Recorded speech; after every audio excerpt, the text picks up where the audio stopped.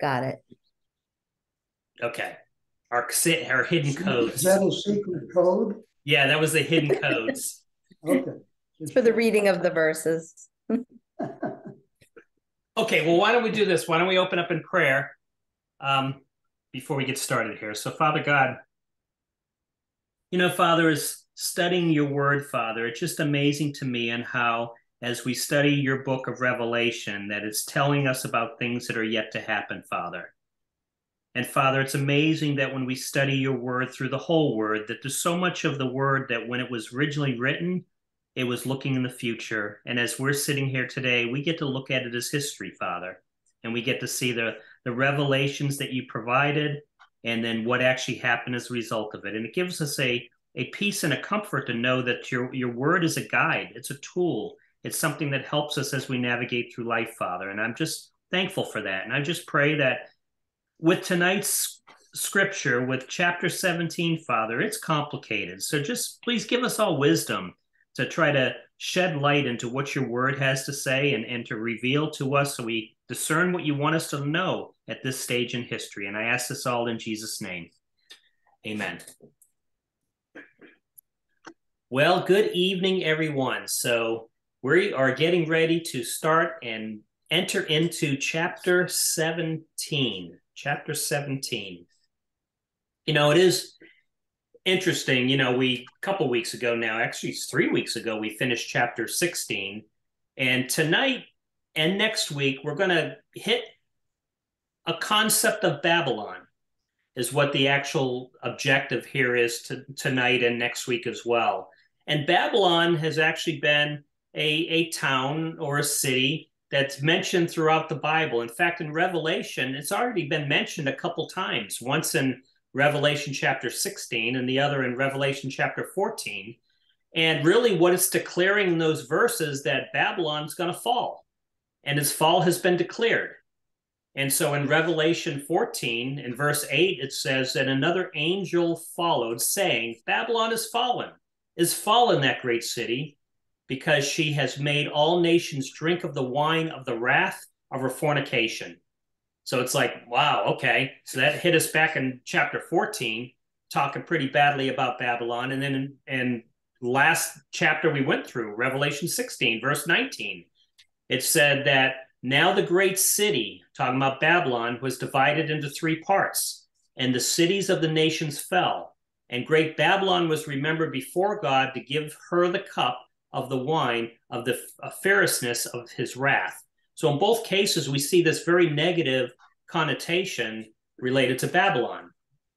And so what we're going to learn here in the next 2 chapters, in 17 and 18, is this fall of Babylon, we're going to actually see more carefully detailed description of what's actually going to be happening here. And just from a big picture, Babylon itself is actually mentioned in the scriptures almost 300 times.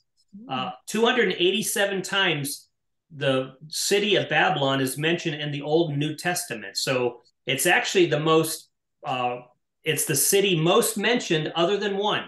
And that one city is Jerusalem. Only Jerusalem is mentioned more times than Babylon. And it was a literal city. It was a city in what we think of as a rock now.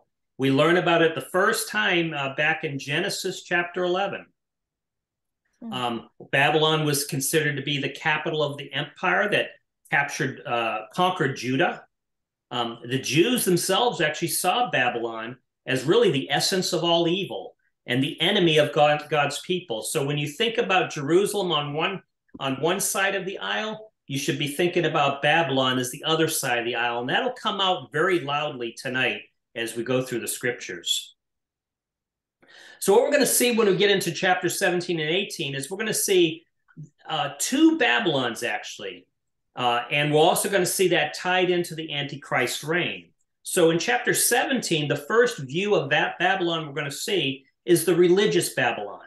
We're going to see it as an apostate church as we study chapter 17 tonight. And then next week when we study chapter 18, we're going to see a different view of Babylon, and that's the commercial Babylon. And so what'll be interesting as we study through the scriptures here today to think about today's world system and how the world itself that we're seeing today actually is going to converge on some of these descriptions that we're going to see in the scriptures here in 17 and 18.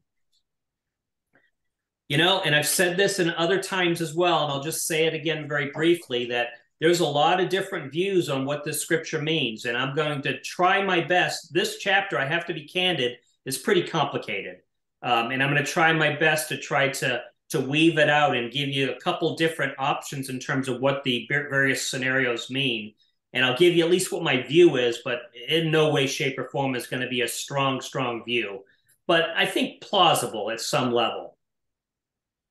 You know, it's often said that, you know, even though it's a short chapter, particularly tonight in chapter 17, you know, it really does have some tantalizing information. And the number of commentaries and the variety of commentaries that we've seen in it, it's very broad. One description I saw of it said this: it said, "We may see it as a riddle wrapped up inside a puzzle, but tonight we'll try to unpack it." So you ready to dig into it a little bit? Let's see what it has to say. So we're going to start with verses 1 and 2. Nina, if you wouldn't mind taking those, we're going to talk about the great harlot. Okay. Then one of the 7 angels who had the 7 bowls came and said to me, "Come, and I will show you the judgment of the great prostitute who is seated on many waters, with whom the kings of the earth have committed sexual immorality, and with the wine of whose sexual immorality the dwellers of the earth have become drunk." Boy, that's a very uplifting set of verses you just read, wasn't it, Nina? But we get here in verse 1, as Nina just read, we see this phrase, depending on what your version, your Bible version says, something along the lines of judgment of the harlot.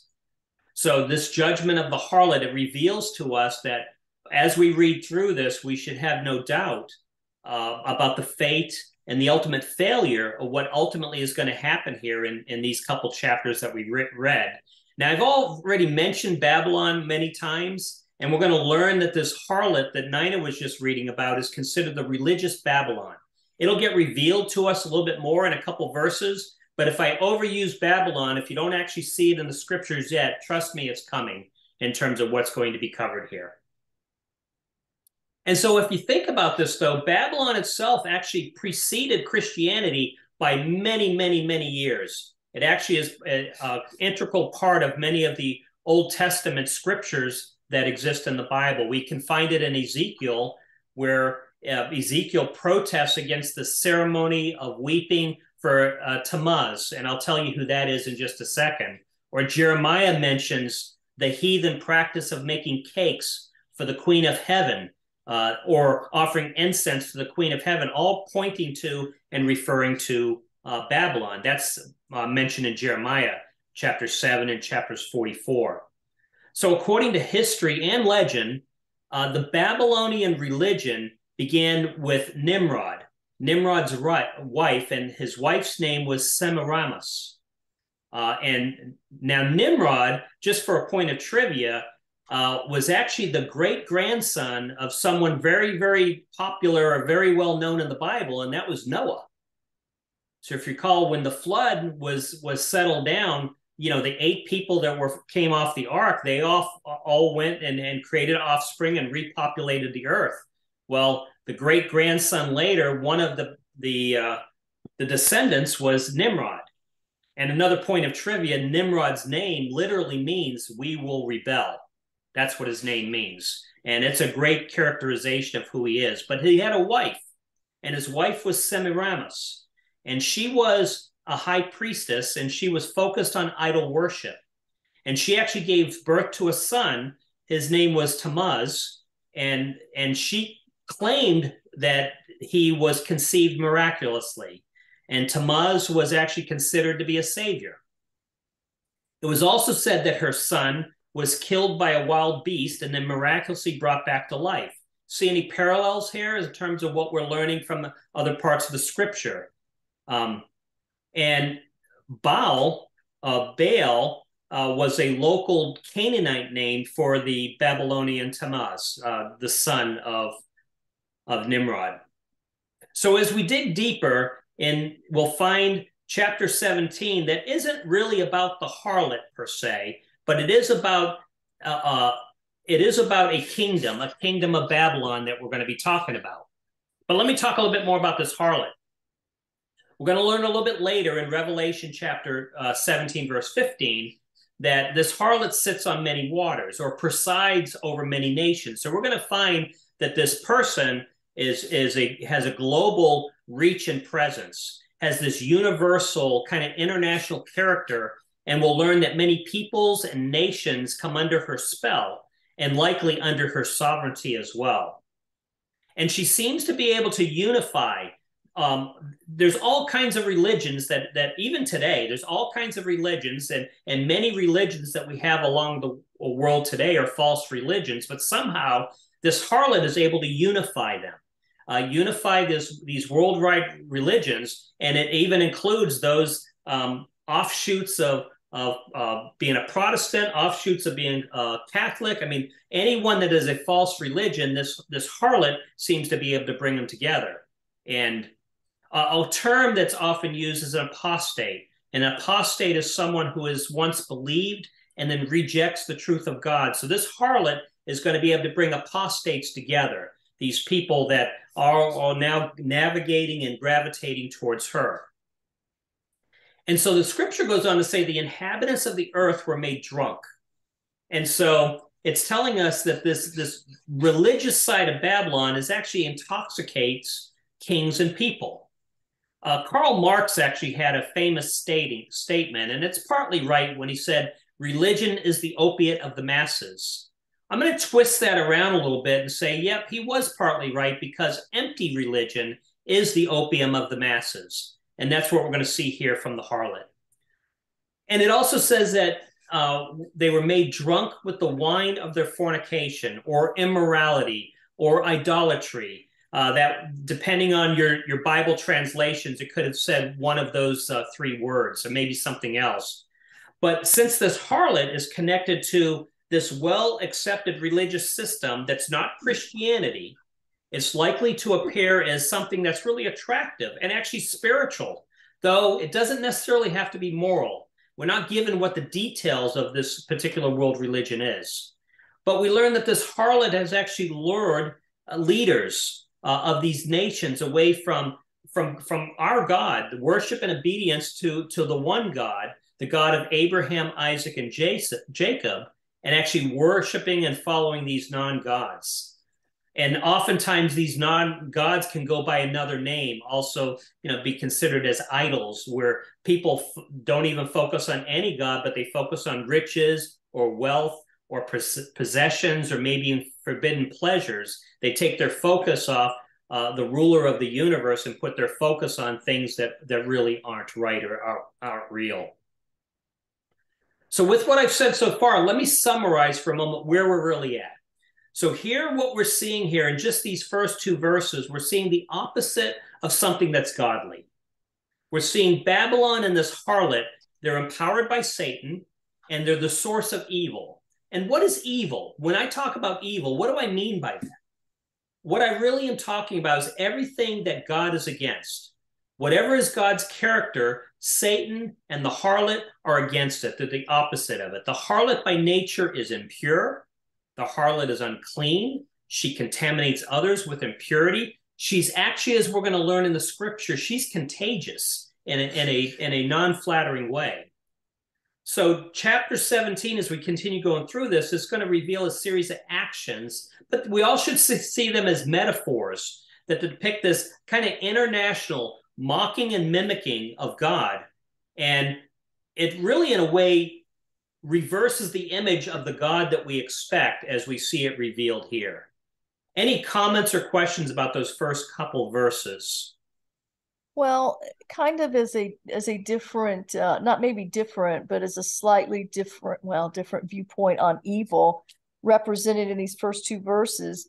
It's the perversion of the good that God has created.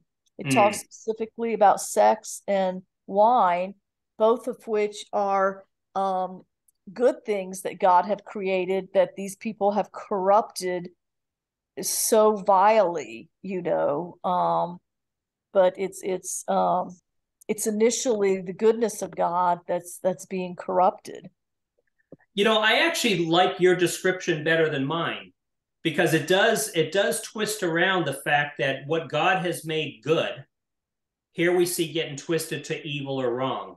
I think that's very good, Nina. I appreciate that. I think that's actually better because it extracts out what can happen to what's been made good and how it can be misused into bad, you know, when it's being led that way. Good comment. Any other thoughts? Maybe it's much less insightful, but when I was a kid growing up, Nimrod was a curse, something you called stupid people. Oh, that's interesting. It was actually like a four-letter word? No, it was more like idiot or idiot or, Okay. and I don't know where that came from, but that was something we used a lot. You know, I'm curious, does anyone else have that kind of use of that word? I've heard it as well too. Yeah.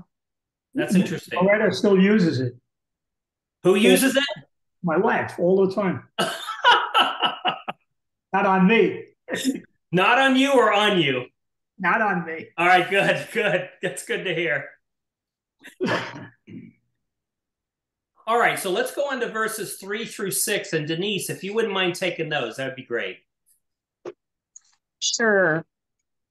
So the angel took me in the spirit into the wilderness. There I saw a woman sitting on a scarlet beast that had 7 heads and 10 horns, and blasphemies against God were written all over it.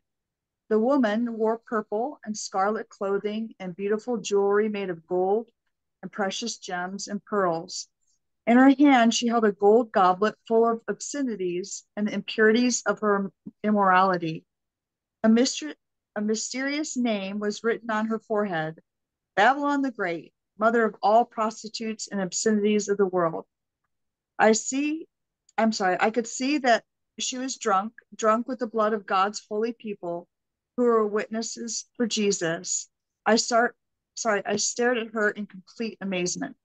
I mean, there's actually a lot here, but it's interesting because what we learn as Denise started the reading here is that the angel is actually carrying John away into the wilderness. That's how the setting starts up here.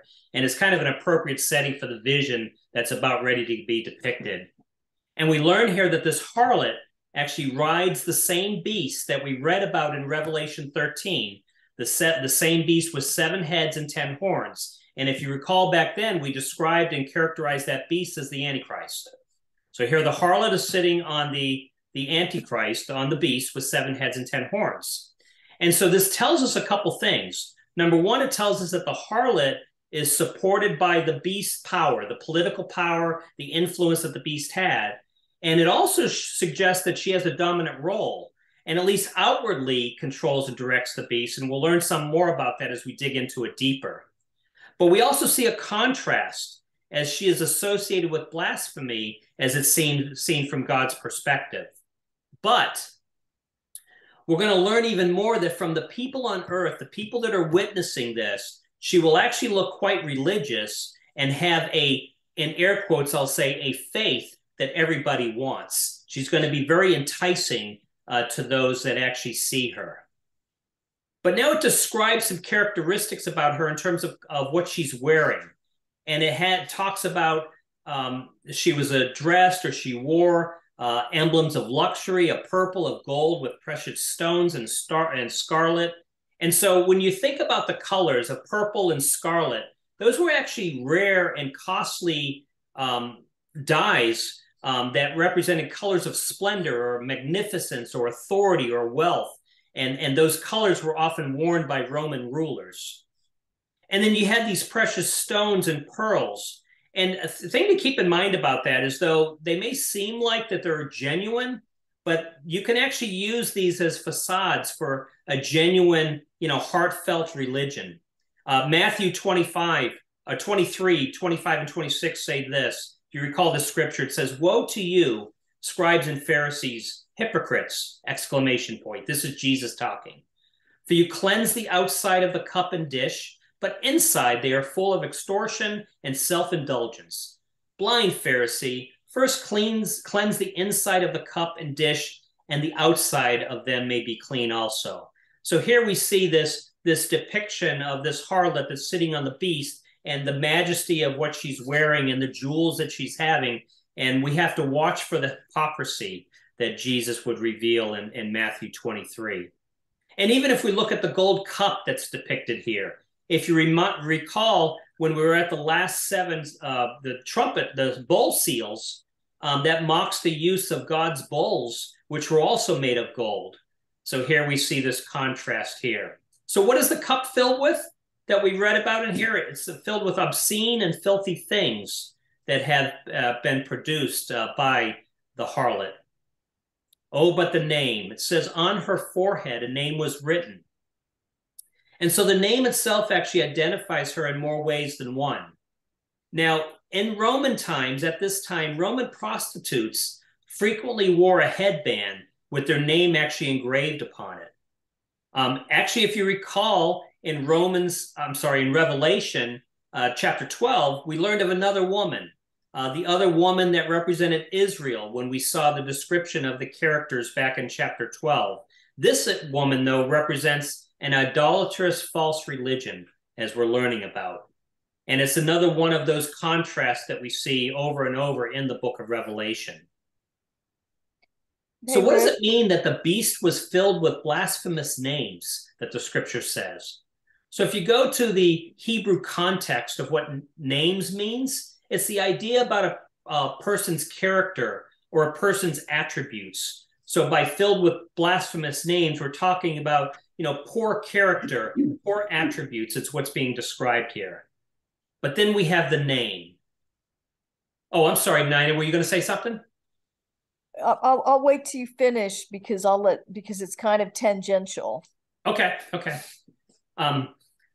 So let's go to the name here. So the name, at least in my translation, says mystery, Babylon the Great, the mother of harlots, and the abominations of the earth. And I saw that most translations didn't have that first word mystery, but the New King James Version does. And so I'm gonna translate that description, and I'm gonna say it this way, that what this is talking about is it's talking about this, this mystery is a spiritual representation. It's a spiritual representation, which is the source. It's the mother. It's the source of all idolatry, all abominations, and the spiritual idolatry, the harlots. That is what this description is saying. It's a mystery representation, which is the source of all idolatry and spiritual adultery. Oh my, what a name to be put on the forehead of your head. And I kind of alluded to this at the beginning, but when we read about the Bible overall, we can actually see the Bible almost being the tale of two cities, because two cities pop up over and over again. We have Jerusalem, as we talked about, as the most mentioned city, and then Babylon being the second most mentioned city, the city of rebellion. And then finally, we see the drunk with the blood of saints and with the blood of the martyrs of Jesus. So this woman not only persecutes, but she also revels in her persecution of the godly, as drunk revels in wine, is how the scripture says. And so this wasn't like a pagan persecution that was well known in John's day, but this is more of a religious error and persecution. We can also call it like a pseudo church, is what this harlot represents, where a false religion is always the worst enemy, always fighting against what the true religion is. But here it ends with an interesting comment. It says, John marvels with great amazement. It's an interesting choice of terms. John is said here to have greatly wondered or was astounded or marveled, depending on what your translation is. And the Greek word for that is thauma. And he's marveling at this woman with great amazement. Now, what it doesn't mean that he was puzzled. It doesn't mean that he was confused. And it doesn't mean that he was worried. It's a more positive term. It actually indicates kind of an admiration. We might even say wonderful. So John here seems to be impressed by what he sees, not disgusted. which is very interesting. He was as bedazzled by this amazing splendor, of this harlot who's riding on the beast. And we're going to learn a little bit more about that perspective as we get a little bit deeper into the scripture tonight. But Nina, what did you want to follow up with? Well, the description of her clothing is very close to the description of the clothing of the priests in the Old Testament. And I think that's a parallel of what you were saying. This is a false religion. It's going to have a lot of seeming characteristics of the true faith in God, and it's going to be bedazzling, and people will have to be able to look beyond it. But these descriptions of the purple, scarlet, gold, jewels, pearls, everything is very similar to the priest's adornment of the temple, of the tabernacle and temple.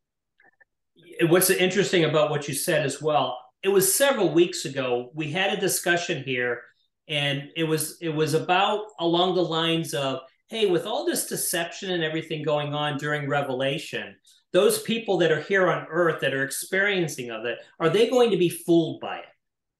Right? And it kind of goes to what your point was, Nina, is this false religion that's coming here. It's going to be enticing, and it's going to be convincing. And what's interesting is we stopped at verse 6, but even at verse 6, we see John, who's experiencing this by a vision, is bedazzled by it. I mean, he's attracted to it. And then we'll learn a little bit more about that. But I think your point is well taken, that this false religion isn't something that you just can, it's going to be enticing. It's going to be convincing in some manner that we don't really understand. As we opened up this chapter, I kind of thought about Proverbs. Now, Proverbs starts with, son, heed my words. Then it leads into wisdom. Then it leads into listen to wisdom. She's beckoning from the streets. Then it moves into there's a seductress woman that will lure you off the path, that will lure you away from the city. And that's just in the first two Proverbs. So and the other thing that I've heard at one time, that wisdom, the Hebrew word for wisdom, or the Hebrew concept of wisdom, is not just knowledge or smarts or intelligent, but it's battle plans. It's how to acquire wealth. It's like the gamut is way broader than how we view it. And so anyway, just interesting. Yeah, I actually think that's true, because when we try to make knowledge and wisdom synonyms, I think we're understating wisdom. Because really, I think, stated a little bit differently than what you said, I think of wisdom as an application of knowledge. It's applying it. There's practical applications for it in terms of how you apply it for battle plans, or for how to invest, or decisions to make, right? It's more than the knowledge. It's a good comment. And this is more of a historical reference, but there is a modern day correlation. When you're reading that reminded me of, if you've ever heard of the Countess of Bathory, who was known to sacrifice maidens sent to her court and bathe and drink their blood in an attempt to remain youthful. Okay. In the last few years, a company came up that harvests blood from young people and infuses it into older people that pay the price.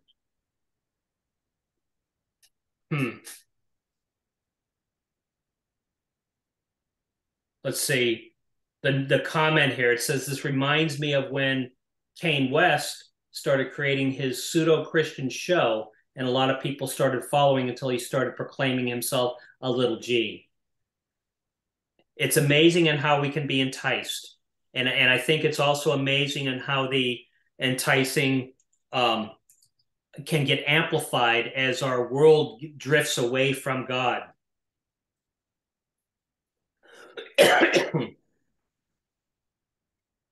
Yep, a lot of little G's around here, I think.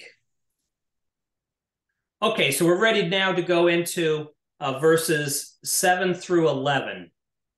That's Jasmine. Jasmine, if you wouldn't mind taking me through those, please, that'd be great.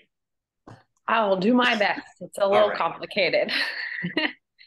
But the I'm angel going to ask you to explain them to me when you're done, just so you know. Wink, wink. No, that I'm leaving that to you. All right. But the angel said to me, "Why did you marvel? I will tell you the mystery of the woman and the beast that carries her, which has the 7 heads and the 10 horns. The beast that you saw was and is not, and will ascend out of the bottomless pit and go to perdition. And those who dwell on the earth will marvel, whose names are not written in the book of life from the foundation of the world, when they see the beast that was and is not and yet is. Here is the mind which has wisdom. The 7 heads are 7 mountains on which the woman sits. There are also 7 kings. 5 have fallen, 1 is, and the other has not yet come. And when he comes, he must continue a short time. The beast that was and is not is himself also the 8th, and is of the 7, and is going to perdition." Okay, that made a lot of sense to me. What does everyone else think? We good? All right, let's go to verse 12. Just kidding. All right, so what I'm going to do here tonight, because I do have to be candid, I've spent a lot of time on these particular verses to try to wrap my head around it. So what I'm going to do is I'm going to walk through these verses kind of top level and just kind of give an overview of them. And then I'm going to give you several scenarios of what these verses actually mean. And I'll tell you which one I think is the closest to right. But I'm not going to give you those scenarios till we get a little bit deeper in the scripture to get a little bit more context beyond what Jasmine just read. All right, so going back to verse 7. So we see here that the angel, the focus of the explanation is on the beast. It's not on the harlot here. And it appears that the harlot actually ruled or rode on the beast. And if you recall, the beast is the antichrist, or the antichrist system. And so the beast here is the dynamic factor. And using the harlot as her tyrant from a religious perspective, and keeping in mind that the way this religion is being used is really as a tool to accomplish some purposes that will be revealed a little bit later on. And so initially, back in verse 3, the woman rides the beast. But here, a little subtlety. It says the beast carries the woman. It's a small, maybe an important change in terminology of the Antichrist using this false religious system to serve his own agenda. It was a subtle comment I saw in one of the commentaries that I thought was interesting. But then we transition into verse 8. There's a key insight that it gets revealed here. And this is the angel now trying to calibrate John. So recall that before Jasmine started, when we finished verse 6, John sees this incredible, beautiful, incomparable sight that he's witnessed in the harlot. And he had to be brought back to reality by the angel, is what Jasmine just read. So think about this, and we kind of talked about it a minute ago, of how people that are here during the Revelation time frame, how non-believers, they're going to be flabbergasted, they're going to be impressed and welcoming what's going to be happening at this particular time. John has an advantage. John's advantage is the angel, through this vision, is revealing to him who the woman really is. And when the time comes, there's going to be others who aren't going to have that advantage. And they will be taken in by what's happening here that we read in Revelation. And so these abilities and this charisma, this likability, this leadership that we're going to see here are unmatched. And people will gladly are going to do the will of the beast, believing that if he thinks something is best, it can't be challenged. So that's we have to keep in mind here that, we think about this in terms of imagery, but when we actually see it in real life, when this really happens, it's going to be really appealing to those that are living within it. And in verse 9, John gets a little bit more info with this caveat that wisdom will be needed to understand. And it kind of goes to Denise's point that she just made a couple minutes ago, that we have to keep this in mind, that wisdom by definition is from God.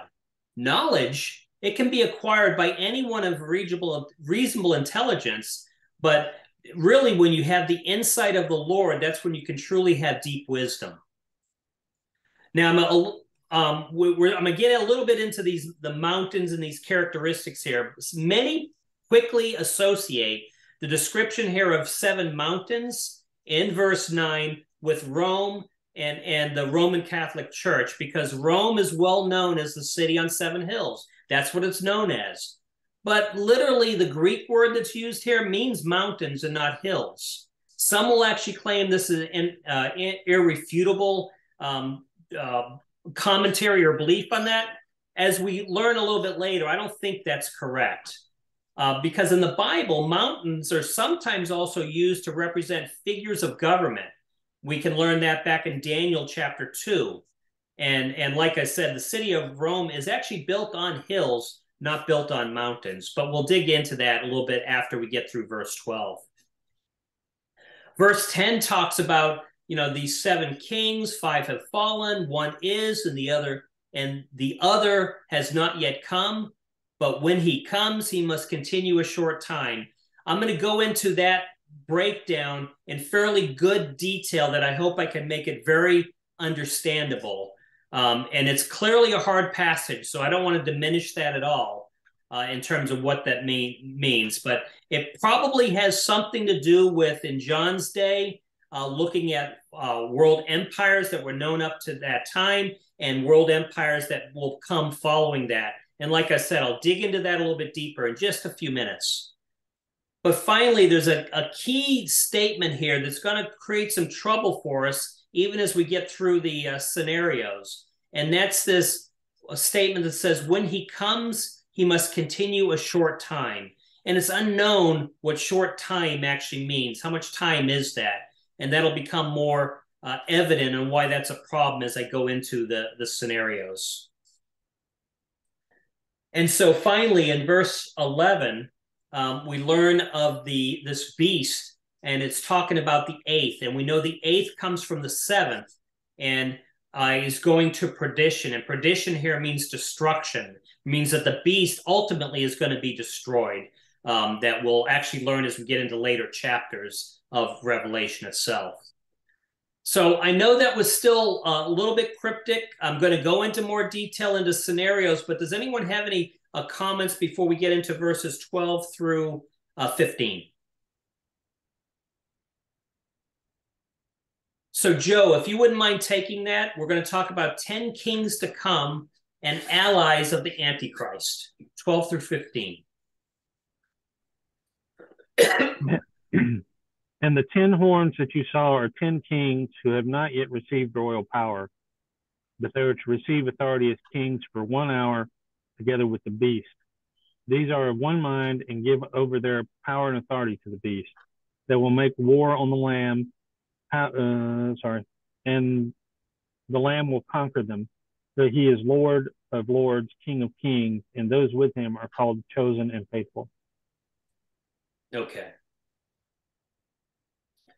All right, so we see these 10 kings who have received no kingdom as of yet. It probably alludes to a 10-nation confederation. We actually had a little bit of discussion of this a couple of weeks ago. It kind of points to the toes that are in Daniel chapter 2, the Nebuchadnezzar image of the statue, and I'll get into that in a little bit more detail. But it also says here that these are of one mind. And so some see this as maybe part of the European Union, this group of 10, and I'll give you a couple different ways to think about that. But ultimately it says, the waters which you saw, here the harlot sits. So it really is telling us here, this harlot that we've been talking about, it's presiding over all the people, the multitudes of nations, and the tongues. So we have to look at this as a global phenomenon. And it tells us that this harlot really does have a worldwide influence through this connection with the beast, through the Antichrist. We kind of think of this as a one world religion that is being developed that is to the antithesis of what Christianity is. And the interpretation of the harlot focuses on her relation to the beast. She is connected to the beast and to the government. You know, if it kind of seems unthinkable, you know, remember that throughout history, you know, religion, not true Christianity, has often been the willing servant and tool used by tyrants throughout history. It's often happened. Okay, so with that, I'm going to now talk about, I'm going to see if I can do this real quick. I did it spontaneously, so hopefully it'll work. Hang on. Let's see here. All right, so do you see a little depiction there of verses 7 through 12? And I have, can you see? You can't see my screen at all? No? Participants can now see your screen. Now can you see my screen? Okay. And so as I'm talking through, what I'm going to do here is I'm going to give you 4 different interpretations of what we've just read, what it might mean. And I'm going to be talking about these various verses. And the key parts of these various verses, in verse 7, we're talking about 7 heads and 10 horns. I'm kind of going to try to describe what that means. Verse 9 talks about 7 heads being 7 mountains. I'm going to try to tie it all together. Verse 10 says 7 kings, 5 have fallen, 1 is, and the other has not yet come. I'm going to bring that in there as well. Verse 11 talking about the 8th, which is a follow-up from the 7th. And then finally the 10 horns and the 10 kings. So I'm going to try, I've been working hard on this to try to be able to communicate this in a manner that can make it some sense. Here's the first scenario. The first scenario that what these verses actually mean is it's all about Rome. It's all about Rome in John's day. What do I mean? Based on Rome's description as the city of 7 hills, the 7 heads actually represent Rome, is what the belief is, the Roman Empire. In the Old Testament, mountains or hills represent governments, and that could relate to Roman empires. But which 7 Roman empires? Well, there's a couple lists that come to mind. The 7 emperors could be Augustus and Tiberius and Caligula and Claudius and Nero. These are all emperors that are around the time frame of when John wrote the book of Revelation. That was 5 I just mentioned. The 6th one would be someone named Vespasian, but that's probably not right because Vespasian actually ruled before John actually wrote the book of Revelation. So it's probably not those. But there's a second list, and that would be the Roman kings from Nero, the 7th one being Domitian, because Domitian was a ruler that when John wrote Revelation in AD 90, he was in power at that time. So some believe it's all about Rome in John's day. Here's the problem with that.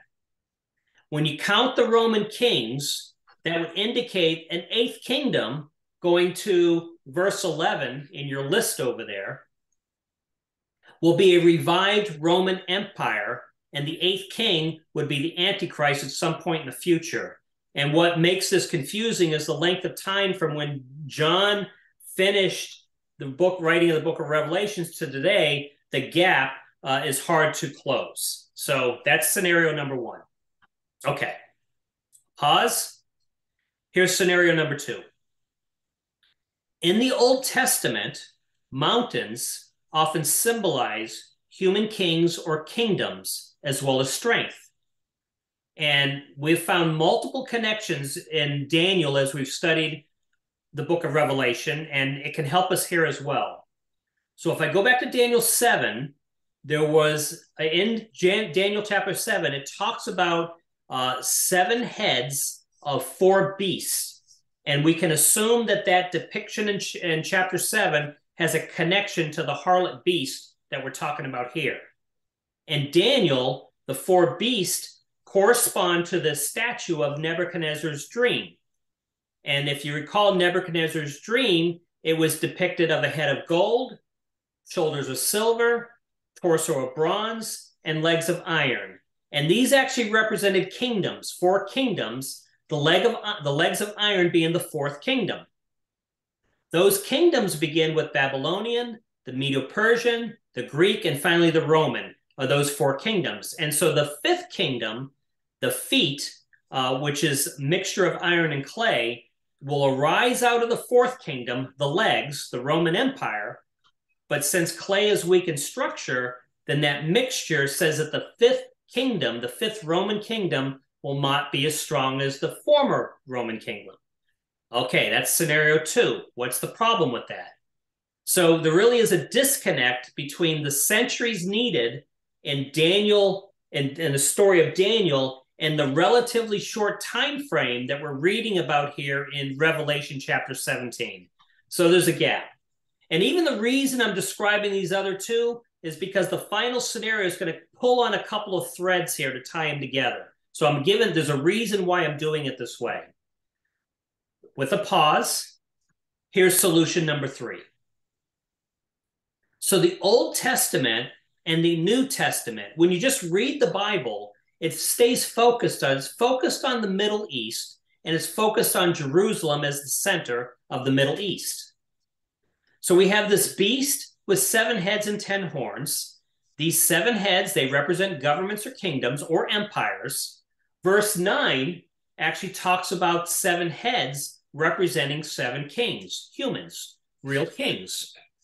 So does it mean that we have to match a kingdom with one particular king? Well, keep this in mind, that kingdoms oftentimes lasted for centuries, so they would have multiple kings. So when we go back and look at verses 7 through 9, in the scriptures there, it essentially tells us that the 7 heads represent both kingdom and king. If we go back to Revelation 13, one of the 7 heads, if you remember, had a fatal wound, but actually survived that fatal wound. So this tells us that the 7 heads have some independence, indicating that 7 heads can be 7 unique individuals. Well, the problem with this is that it really causes your head to hurt because it greatly increases the complexity and the untangling of what this prophecy is. It makes it much more complicated. Okay, so finally, the 4th solution. All right, hear me out here. Let's see if I can explain this well. So if I go back to verses 10 and 11, that's on your screen, we're ultimately trying to figure out the 8 kingdoms. The 7th and 8th kingdom are the hard ones to figure out. The first 5, the ones that are fallen, and these are assuming kingdoms and not kings, would be the Egyptian, the Assyrian, the Babylonian, the Medo-Persian, and then the Greek kingdom. And that ties directly into the 2nd solution that I gave you earlier. So if there's a connection to that. So we have 5 kingdoms, those kingdoms that I just mentioned. Now about the 6th kingdom. The 6th kingdom, John says, is the one that exists now. So in John's time, that can only be Rome. Okay, so we now have 6 kingdoms identified. So the 6th kingdom, all about Rome, is the solution 1 that I talked about before. What of the 7th, the kingdom that is yet to come? So note that the 8th is going to come from the 7th. Now, a little bit about history. So a historical theme is that when we see the succession of empires, that the conquering empire is absorbed by the one that's conquering. So the one that's being conquered is being absorbed by the ones conquering. That makes sense. I'm a conquering empire. I'm going to conquer the one that I'm going after. So typically what would happen is the size of the territory of the empire that's doing the conquering, it actually grows because it's now conquered an additional empire. It's obtained some additional land. So as Rome was the 6th empire in John's day, who conquered the Roman Empire? What is the 7th kingdom? A little bit more of a history lesson. So a sort of a 2-step process takes place. So way back in the 3rd century, so this has been a couple hundred years after John wrote the book of Revelation, the Roman Empire that existed was divided in 2.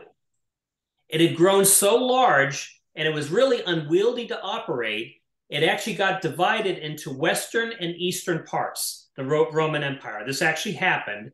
Then later, the Western Empire, that actually fell, but the Eastern Empire actually continued on. The eastern part of the empire was called the Byzantine Empire.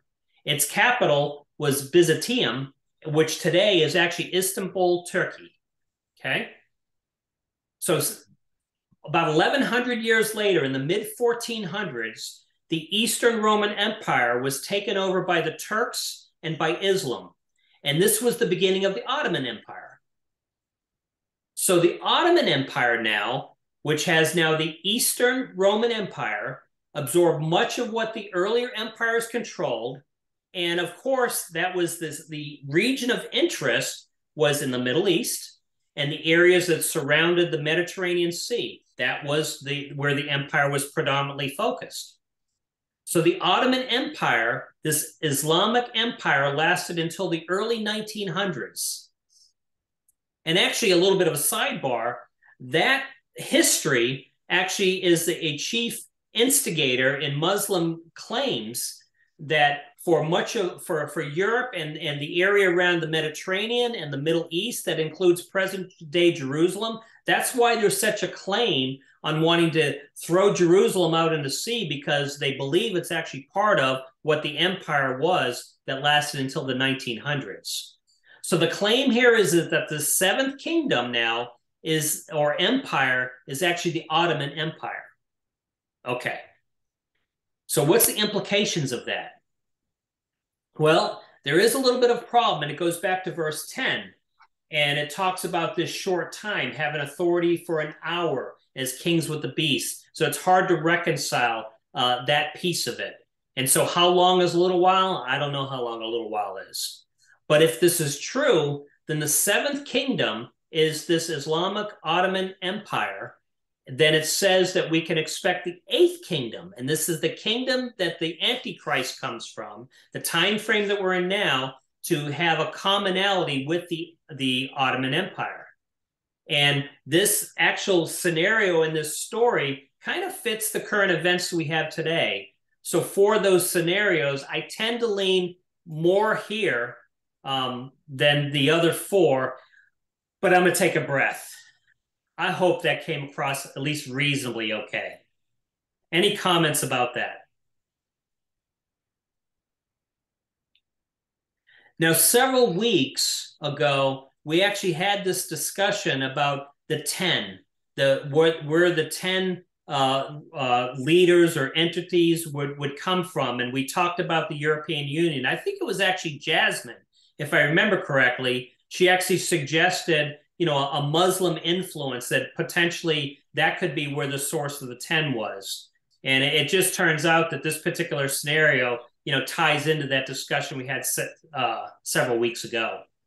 Another possibility of the 10 could be the United Nations Permanent Security Council, which is only 5 right now, but there's been a lot of discussion the last 15, 20 years to increase that to 7, 9, or 10. But if the United Nations Permanent Security Council became 10 members, that would be interesting, shall we? That sure would be. And actually that helps a dilemma that I have in my head, because when we look at the EU right now, because for years and years it was thought, that the EU started as 10. It's much greater than now. It seemed like an interesting artifact when England backed out of it. Would there be more backed out? But the Security Council is interesting because of its power and influence it really has on the global stage. That's intriguing. Isn't the United States on the Security Council? Yes. Yes. So I feel like most people kind of say that the United States is not really in end times prophecy. So I'm not sure about that interpretation. It would be interesting, though, if it went to 10. No, I agree. And I would agree that most interpretations I've read on end times, we're always trying to find a home for the United States. You have to look hard to find a home for the United States. It doesn't seem to be in there. And it even goes back to the whole Bible is written about, it's all about the Middle East. But again, I won't be dogmatic about that. But like y'all are bringing up, there's a lot of different interpretations of what this means.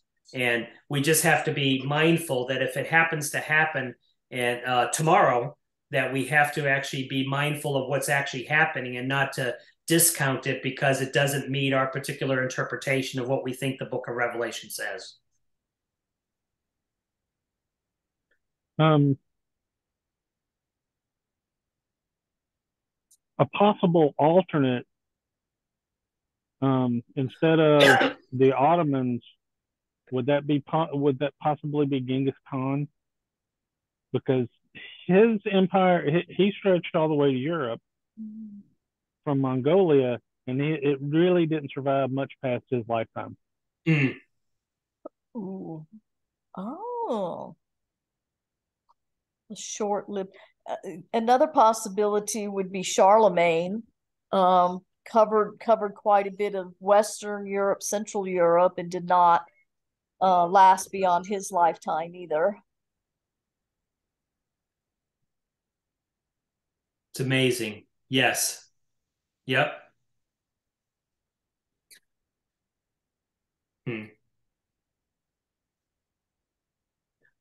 Okay. Well, as we move on to verses, let's see, almost out of time. If we can run just a couple minutes late, we can go on and finish this chapter.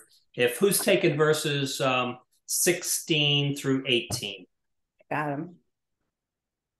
The beast and the 10 horns do we read 15? I think so. Okay. No, I'm skipped it. That's my bad. All right.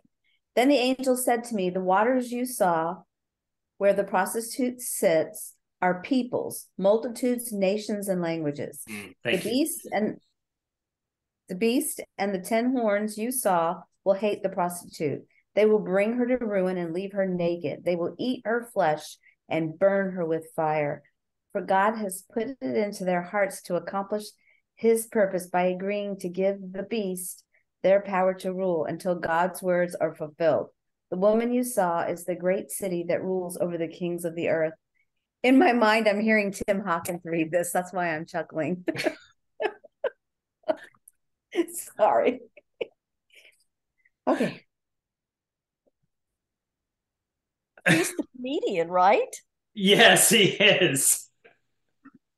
Yes, he is. He does this whole routine about, I can't even do it justice, but yeah, where he does in a dramatic voice. So he would be Send like, me the link to that, Susan. I'd like to hear that because I like Tim Hawkins. It'll be like the beast and the 10 horns you saw will hate the prostitute. I mean, real dramatic. It wasn't this exact scripture, but it was something like that.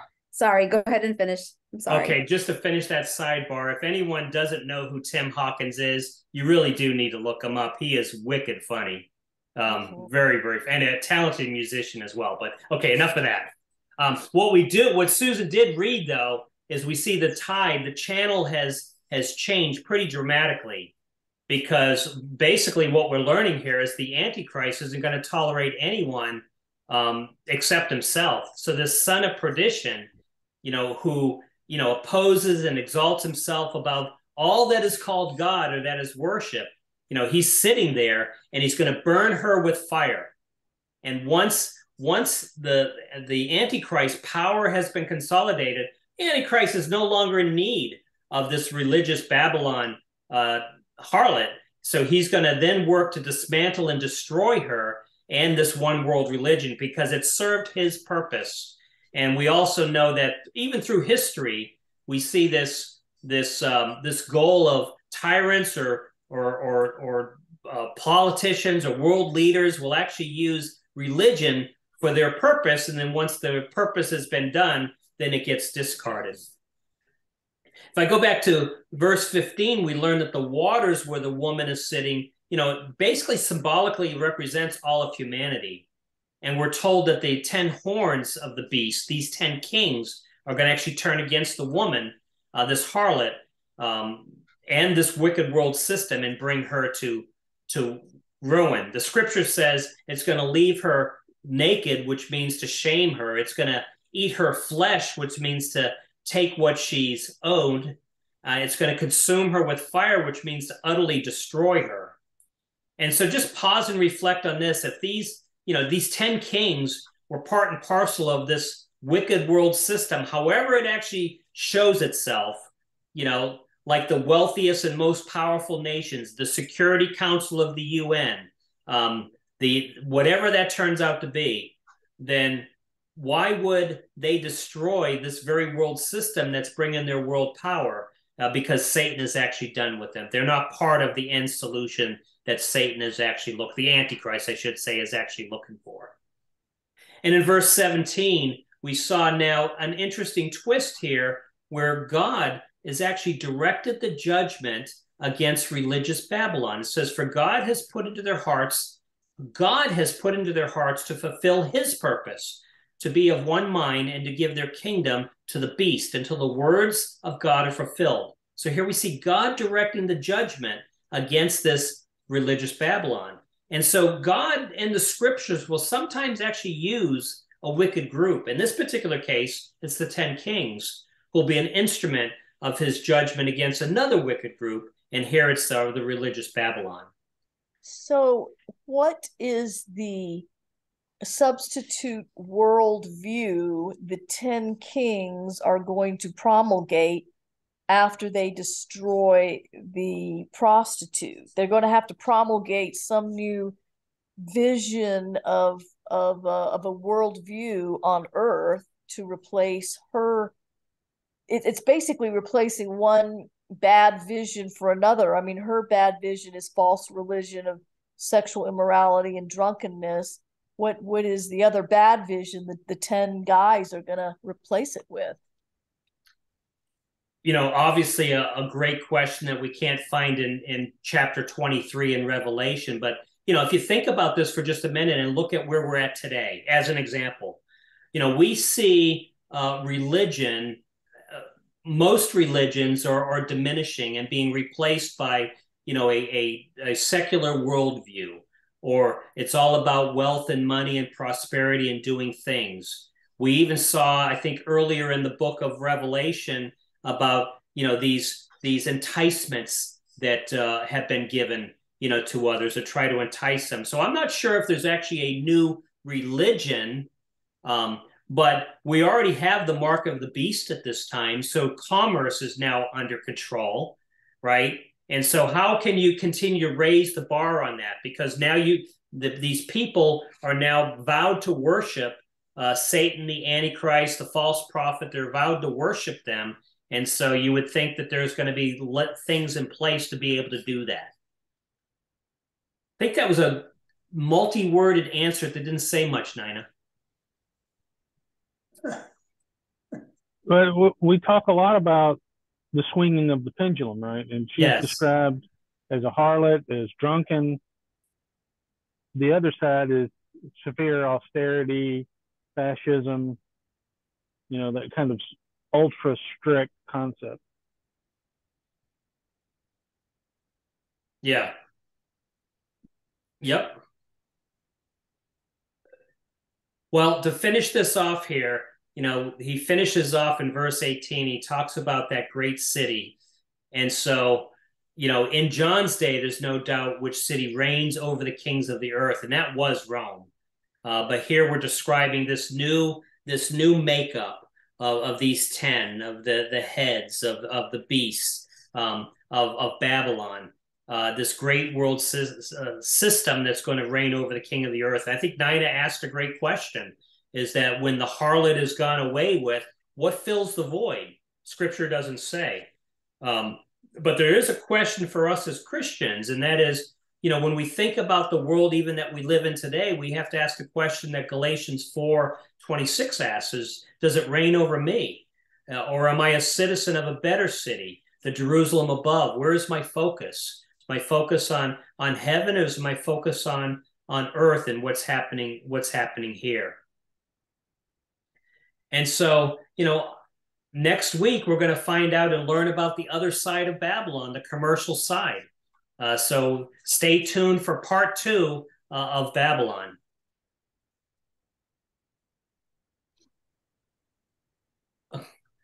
And on that cheery note. Yeah, it's great, isn't it? Gosh. Well, we have to get through 17 and 18. Then 19 gets, okay, we're getting there. Any comments at all before? Let's see. Maybe I can do that. Let me try this real quick.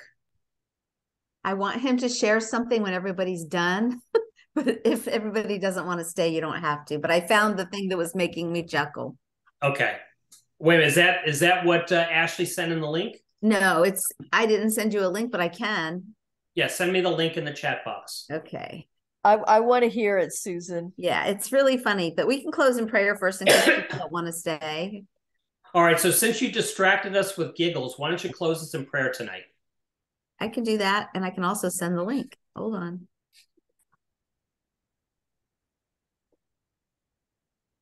Okay.